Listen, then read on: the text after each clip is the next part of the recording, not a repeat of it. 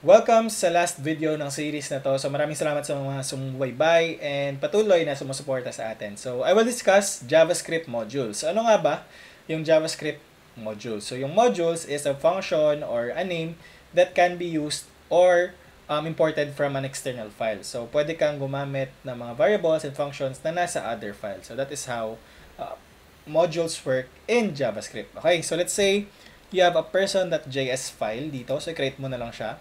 And you will have a name and an age variable. So, paano natin gagamitin to sa index.js file natin? So, madali lamang siya.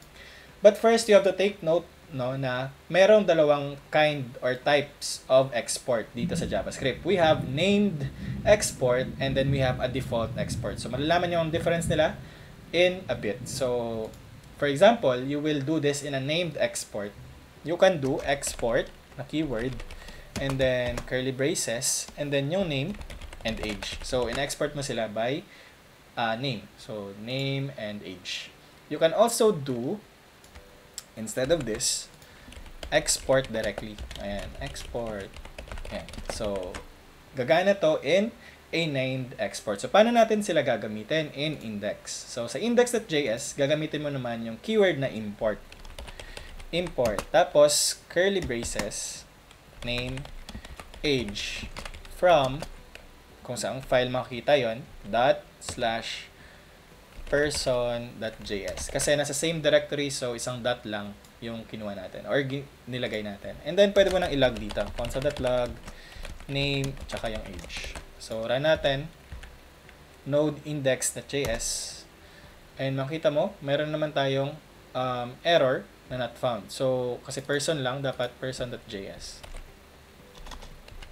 Okay, save, clear natin yung console, run, and bam, we have Jesse and 40 na age. So, that is how you do named exports. So, what if you will have a default export? So, let's say sa person.js, delete natin sa export, you will have here a function, function message. Okay? And then, magre-return ka, return, okay, name plus, lagyan natin ng space, plus age.